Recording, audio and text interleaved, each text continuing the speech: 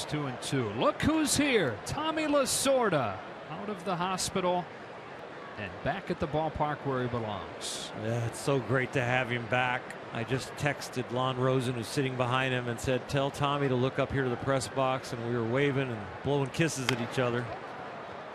It's a bouncing ball to first, and Zimmerman beats Seager to the bag.